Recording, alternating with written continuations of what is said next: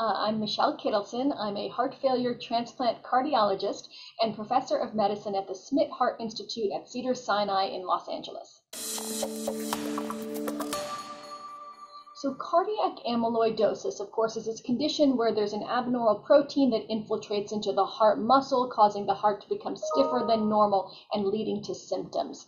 And the most important symptom that the most important unmet need is the underdiagnosis or the under-recognition of the condition. And it's so important to have a high index of suspicion because it's not something you'll necessarily uncover on routine testing. So if there is a patient, not necessarily even with heart failure symptoms, but fatigue, some dyspnea, atrial fibrillation, increased left ventricular wall thickness, accompanied with other findings such as lumbar spinal stenosis, carpal tunnel syndrome, autonomic neuropathy with orthostatic hypotension, sensory peripheral neuropathy, consider the evaluation and testing for cardiac amyloidosis.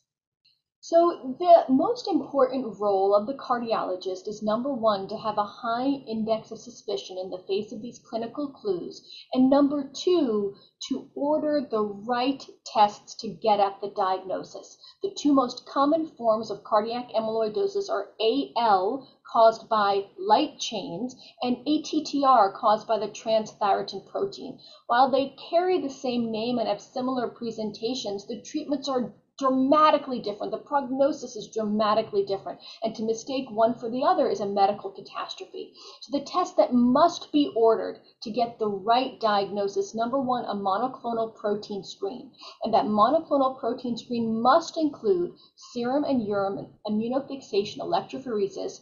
Protein electrophoresis, SPEP is not enough. It must be immunofixation electrophoresis to be truly sensitive, and serum kappa lambda light chains.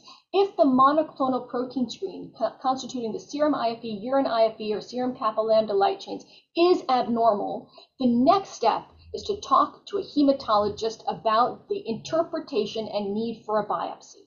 If, however, that screen is negative, then and only then may you interpret your bone scintigraphy, your technetium pyrophosphate scan, to diagnose TTR amyloidosis non-invasively. This is a major pitfall because if you order a technetium scan in the absence of a monoclonal protein screen, you may get a false positive scan that's actually AL amyloidosis and miss a life-threatening diagnosis. So those three tests, the monoclonal protein screen, serum urine IFE, serum kappa lambda, and then interpreting your technetium scan in the context of your monoclonal protein screen is essential. So that's the first very important role in diagnosis.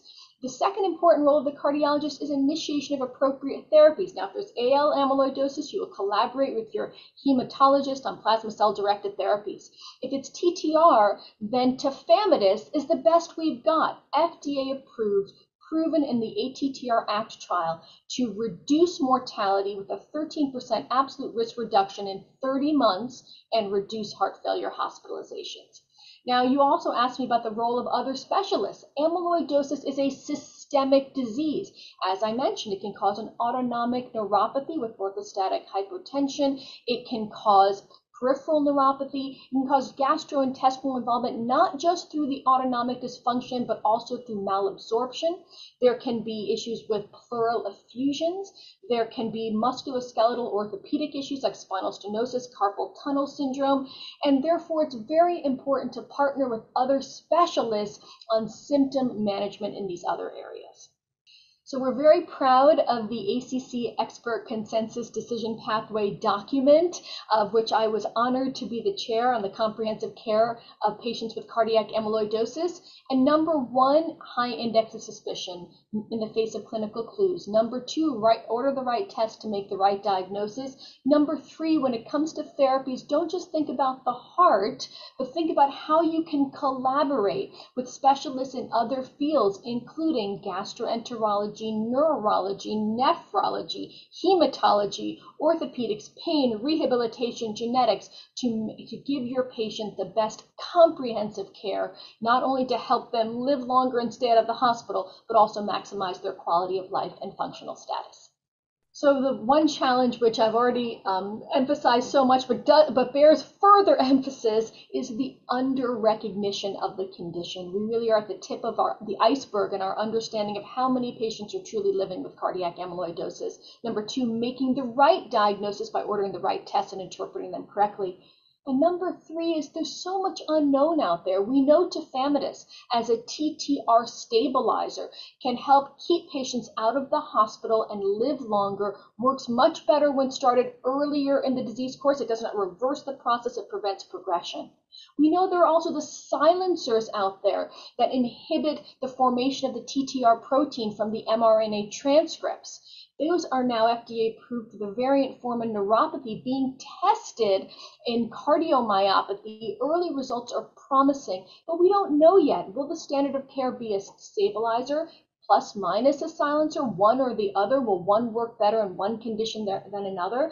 And also there's this very exciting CRISPR-Cas technology of gene editing.